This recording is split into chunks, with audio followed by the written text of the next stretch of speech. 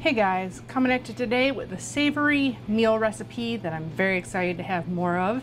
A low carb, high protein, soft and pillowy ricotta gnocchi recipe. So let's get started.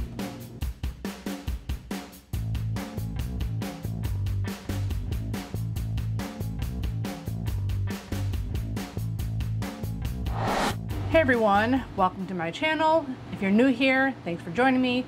My name's Alycia and I'm a chef, a mother, a wife, and I'm here to show you all the tips and tricks on making delicious and healthy snacks, meals, desserts for the entire family. So if you enjoy these recipes and videos, please consider hitting the subscribe button down there, giving the video a thumbs up, hitting the bell icon, and sharing with all your friends. It all helps my channel grow and to hopefully bring you new videos every Saturday. Today, a delicious, soft and pillowy ricotta gnocchi. This makes my Italian heart happy to have something similar to the original. Now, I haven't mentioned it in a lot of videos, so I'll mention it here. When I figure out a recipe, I literally look up a regular recipe. I don't go searching for keto recipes unless, like, literally I have to be completely stuck. After months and months and months of trying, I'll sometimes research. The first one I made, low carb, was actually edible. I ate it and I felt like I had a regular gnocchi. Now, of course, I haven't had gnocchi in a long time. After I did that and it came out and it was delicious, I made regular gnocchis. And now I don't eat gluten very often, but for this recipe, I wanted to kind of compare the regular gnocchi with the one that I figured out. And the only difference was it was a little bit stiffer. It wasn't as pillowy as a regular one. So I made a little bit of alterations to the recipe and got an even softer ricotta gnocchi recipe. And it is toddler approved. I don't purposely feed my toddler gluten-free, like I give him regular stuff too, but it's always easier if I can just give him a little bit of mine, a little bit of Adam's stuff. He eats a variety of things, not just the keto things or low carb things. So let's get on to the recipe. So the original recipe was 15 ounces of ricotta. I'm doing whole milk ricotta. It's the lowest carb I found was 2 carbs for a quarter cup. There are some out there that are 3, 4, 5 carbs even. So make sure you check your labels and try to get the one that has the lowest carbs. So it's 15 ounces, but you get some of the liquid out of the ricotta. That's what the paper towels are for. We gotta squeeze some of the liquid out of this. Start with 15 ounces and the recipe basically said you should have about 12 ounces left after you get all the liquid out. I still counted 15 ounces of ricotta, even though we're taking some of the liquid out and getting less in the end. So I'm not sure how that exactly works. It's super low carb either way. So, okay, it's 15 ounces. So what I do is spread it out on a paper towel. Definitely use kitchen towels or whatever you'd like. And you may need more towels. See, that soaked through pretty quick. You probably also use something like cheesecloth would be good. I keep meaning to buy cheesecloth and I keep forgetting. It's one of those things you don't use very often, but when you do, you know, you actually really need it. It'll save you a lot of paper towels. I do this a lot for my lasagna I make because I make it using the Natural Heavens Hearts of Palm lasagna noodles.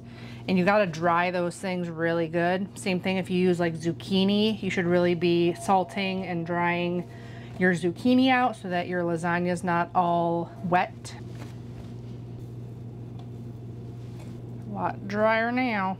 Okay, that's it for that. So this recipe came about with me needing to use up ricotta and remembering back in my kitchen days making gnocchi. A lot of my restaurants, they use potato. But I remembered that there was ricotta that you can use in a gnocchi recipe. And I had it and I needed to use it up, so I started experimenting. And then I had to buy more ricotta. But it's been about a month since I made myself lasagna, so I can probably make some more now. That's the thing, it's like I didn't want to make the same recipe over and over again, so I wanted to figure out a different recipe that I could do to use up my ricotta that I have. Now for the dry ingredients. I'm gonna weigh these in grams. It's just easier to get an accurate measurement on the dry ingredients. So I originally did my normal ratio, which people keep asking me about ratios and stuff, and there's some that I've figured out that work, mostly for fluffy baked goods. When you get into crispy cookies and stuff like that, the regular ratio, this ratio doesn't work. That's why I haven't come out with like a keto flour mix, because I don't think there's one flour that will work for every different recipe. Fluffy recipes, you want more whey protein. Crispy, less fluffy like cookies, you want less whey protein. But I always go back to like my old recipes, like when I first figured out the ratio of 80 grams whey protein to 30 grams coconut, I didn't realize I can use that little amount of coconut flour in order to make a baked good. I thought the coconut flour was what really kept it together, but it turns out it was the whey protein. So now that I've figured that out a couple years ago, I've been minusing the coconut flour quite a bit and getting much lower carb desserts and meals. At first I tried 80 grams of whey protein, and when I tried the regular gnocchi recipe, I realized they weren't as soft, so I minused some of the ingredients in order to get a softer dough. I only ended up doing 60 grams or 3/4 of a cup of whey protein. This is unflavored isolate. It has 0 carbs per scoop, so it makes it super low carb. And then I've recently found out that you can swap coconut flour for bamboo fiber. I haven't tried it in all my recipes, but in the couple I have tried, it has worked. I didn't want my ricotta gnocchi tasting like coconut, so I used bamboo fiber instead. So I stuck with the 30 grams of bamboo fiber, which would normally be coconut flour. And I did that because bamboo fiber does give a light texture to things and less grainy than coconut flour. I'm not sure how much that is in grams, so I have a 1/4 cup here. I'm gonna see if that's about right. So it was 15, so, or 16. So almost a 1/2 cup. We are going to use more bamboo fiber to dust our surface and roll these gnocchis out. Next is 3/4 of a teaspoon of salt. I use a pink Himalayan sea salt, use Redmond's real salt, or I like cooking with light gray sea salt. It has less of a minerally texture, I think.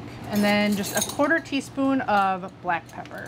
Oh, I almost forgot one of the most important ingredients. 6 grams or a 1/2 tablespoon of Anthony's xanthan gum. If you watched any of my recent videos, you know that my xanthan gums have been different in strength. I also noticed like they're very uneven in color and texture. So I'm wondering if it's just how it's processed down, because the xanthan gum I used to have was a lot lighter than this in color, so I'm wondering if that has something to do with it. But if you don't use Anthony's, you may need a tablespoon of xanthan gum. That's it. You want to give this a stir just so you don't get those pockets of xanthan gum in there. And that's it. The last ingredient is 3 egg yolks.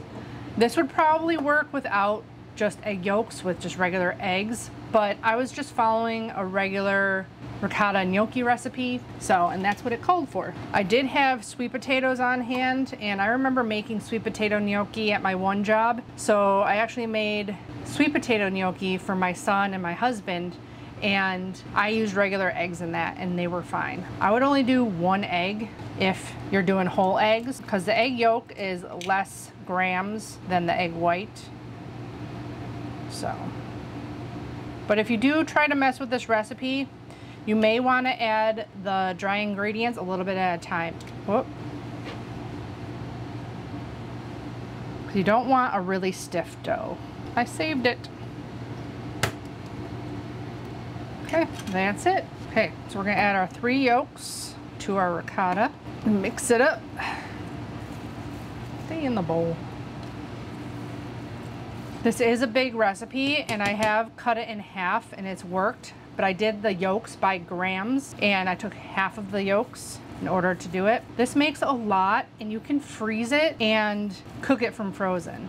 I think it's best fresh, but you can always make it, cook a batch fresh, and then freeze the rest, which is what I did, and it was good the other way too. Okay, we're all mixed in. So after that, oh, the last ingredient, I almost forgot. That wasn't the last ingredient. We need 1 ounce of Parmesan cheese. Now the recipe called for freshly grated, and they said about 3/4 of a cup or 1 ounce.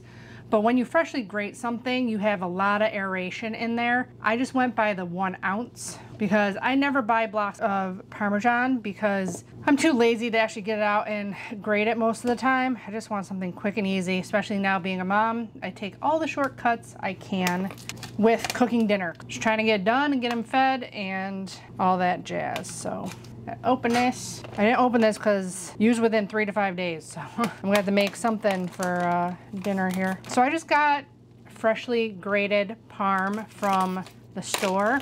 As you can see, it's very not uniform in shape, which is what it would be if you were grating it by hand. I'm gonna measure it out for you in cups if you do get this brand or this kind of cheese.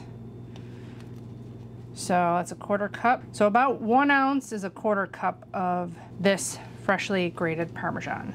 Okay, so mix that in and then mix in your dry ingredients.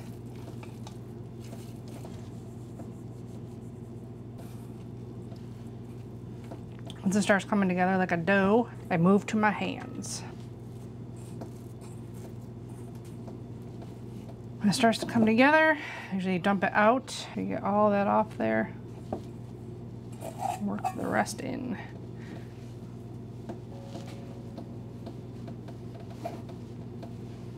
You're not worried about developing too much gluten here because you don't have any actual gluten. That's why we have the xanthan gum in there. Just want it all worked in together. Normally you'd let regular gnocchi rest, but we don't have to do that because we don't got gluten that has to relax. That's it. Now we gotta roll it out. I'm gonna wash my hands and we'll get to rolling this out. Your hands will be slimy with the amount of xanthan gum that's in there. That's the only thing I don't like about it. We need a sheet pan with parchment sprinkled with some bamboo fiber for these to land on after we cut them.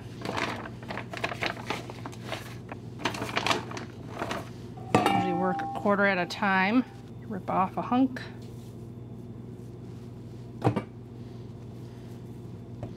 Roll it out into a long log. I never really practiced at making like the traditional gnocchi shape. At every restaurant I ever worked at, they just did the little pillows. So I'm not gonna try to attempt it today. Maybe I will attempt it, we'll see.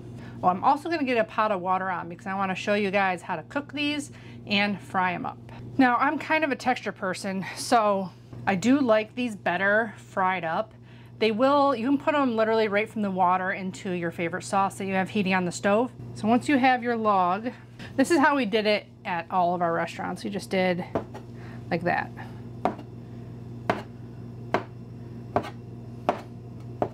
And had little gnocchi pillows. And you just put them on a floured sheet. And you can freeze them right on this sheet. And then once they're frozen, you throw them all into a Ziploc. And you have gnocchi for whenever you want. Maybe I'll try one with the fork. See if it works. It was like that. I don't know. I suppose I could watch a tutorial. I don't know. They were good just like this. But whatever shape you want to do is fine. Do another 1/4 of it.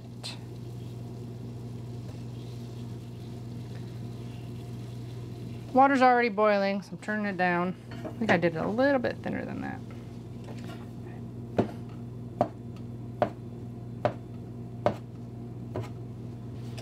You want to give them kind of like a roll in the flour so they don't stick together, or bamboo fiber, I should say.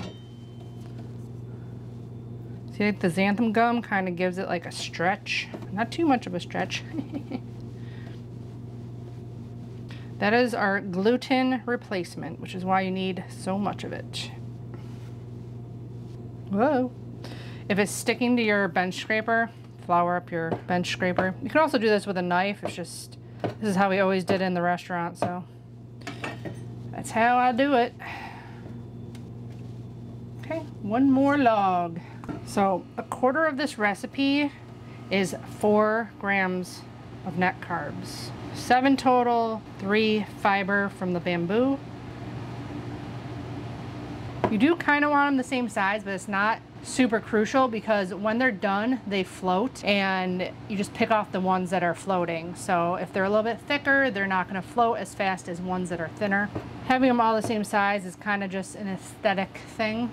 So I'm excited to try a bunch of different recipes now that I figured out we can make this kind of pasta with ricotta.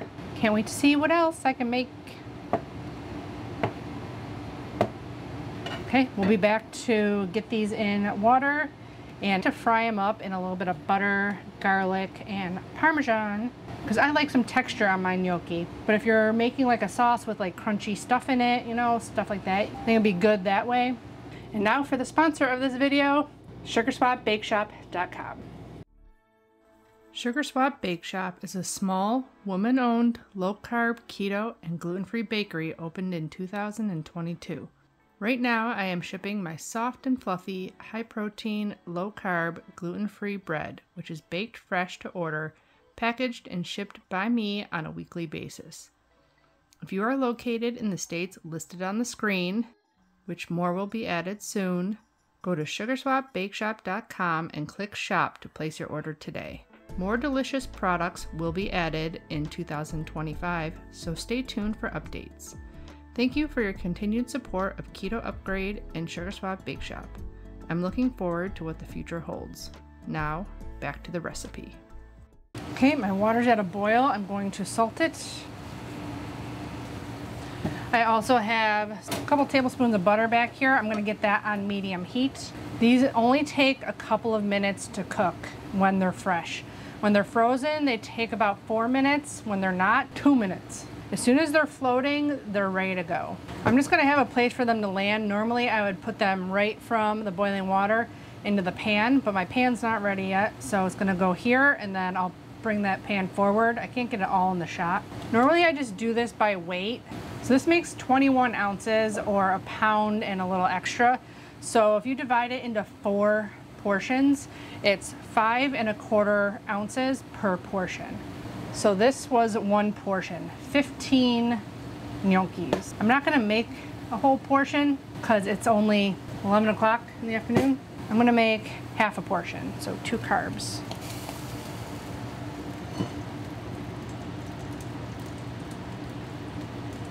They're kind of floating around in there. They're almost to the surface. I turned it down so it's not boiling as much so that we can see when they're floating. They're good. Pull them out. Little pillows. That one's floating now. So I'm going to keep the heat on. And I got my butter here, which is getting brown and bubbly. So I'm going to put my gnocchi in. I didn't need that much butter for only a half portion, but it is what it is. I do a little bit of salt, a little bit of pepper, tiny bit of garlic. You can do fresh garlic, obviously. I don't have fresh garlic in the bakery because I don't use it. Coat them all and let them brown up around the edges, and then I add the Parmesan cheese.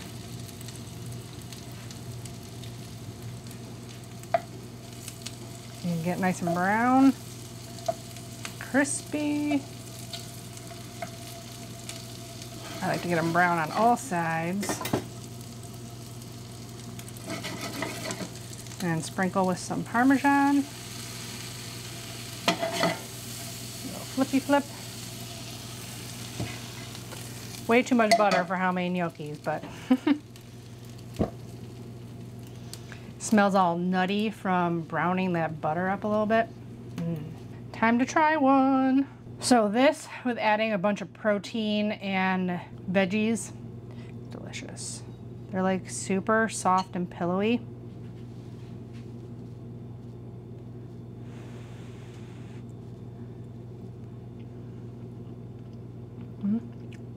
Delicious. They got that little bit of crunch on the outside, but they're still super soft in the middle.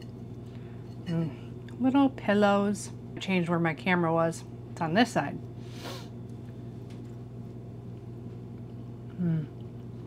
They're so good. I'm so excited that this was pretty easy. Now what can I do with it? Gonna be a lot of experimenting, but I'm excited. They're just like soft little ricotta pillows. So good.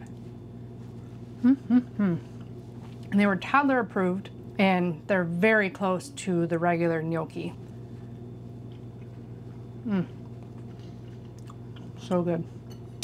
So I hope you guys enjoyed this savory, low carb, high protein recipe. In one serving of this, there's 30 grams of protein. I hope you guys enjoyed this video. If you did, please give me a thumbs up. Let me know in the comments below what you think, what recipes you're missing. I know a lot of people are missing the same recipes, and I will be figuring them out eventually. Don't forget to check out my Amazon links and the blog link to the full recipe in the description box below. Give the video a thumbs up if you enjoyed it. Subscribe if you haven't already. And as always, I'll be back with more videos. Bye guys. Happy cooking.